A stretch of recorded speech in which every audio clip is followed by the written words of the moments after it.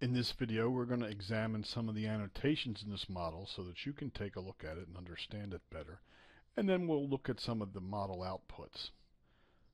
So we just talked about how this model was built.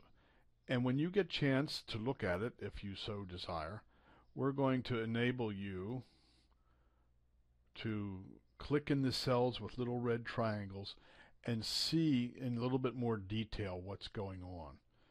So you'll see an annotation for this 0, and you'll see annotations here for a lot of these cells.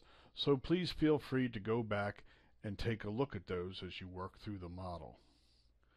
Now when we have Precision Tree up, after we build our model, we have the obvious choice to take here, which is this is the true decision to make, normal operation and maintenance in this case. But if we go up to the decision analysis and click on decision analysis, it would yield a number of results for us. One of these would be the statistical summary. So notice that what we have here are the 3 states of the world, and then in the rows we have different statistics. We have the mean or expected value for each, the values that we put in this case it was a minimum, a maximum, and a most likely value. And then it calculates a few other values for us as well, if you would be interested in seeing them.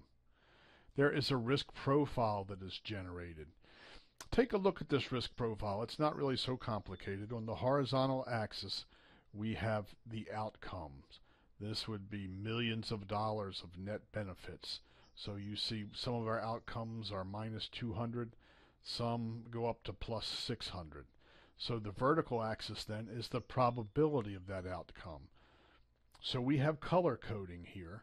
If you carefully rest your cursor on the column, which I don't seem to be able to do at the moment, there we go. Construct new, you get a little tag that will tell you what the series is. But that's something that you're likely to know from the model since you've just built it.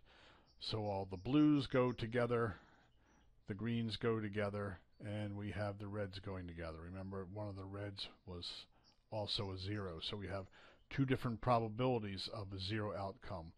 One for the normal O&M and one for the major rehab. Down below you have the table that basically was used to construct the graph above.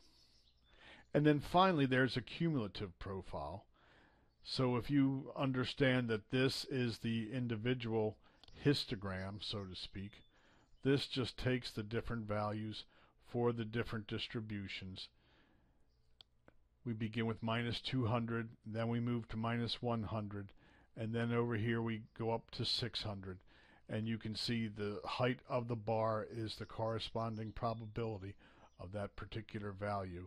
So each of these curves is essentially showing you the cumulative impact of the 3 outcomes that you see in the risk profile.